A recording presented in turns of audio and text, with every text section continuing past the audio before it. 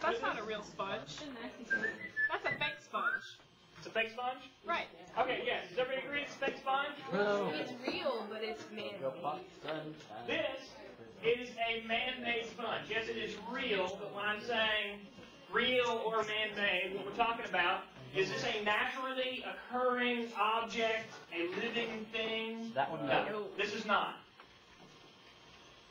Real ones. You ever seen one of these? We use them on our horses. Okay.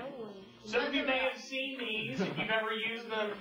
Sometimes these are used for cleaning. Some people use them for painting. If you've ever been to Home Depot, sometimes they sell sections of these. You dip them in paint, put them on the wall, and it makes kind of neat organic-looking patterns.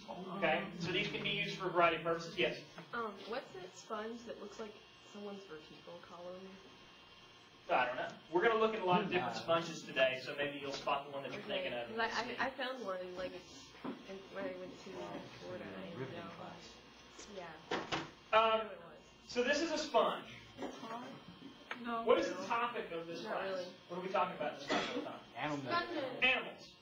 Well, we're talking about sponges today. So is this an animal? Yes, it is. Actually, it's a lot of small animals. Okay. It should be alive. I think it's a dead animal.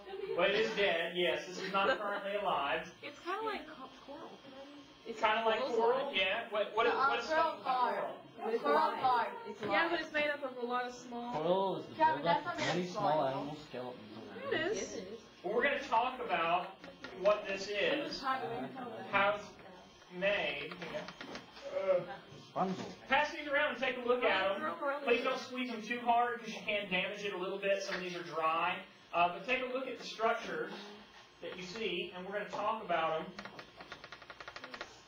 And we're going to learn a little bit about what sponges are. It's like a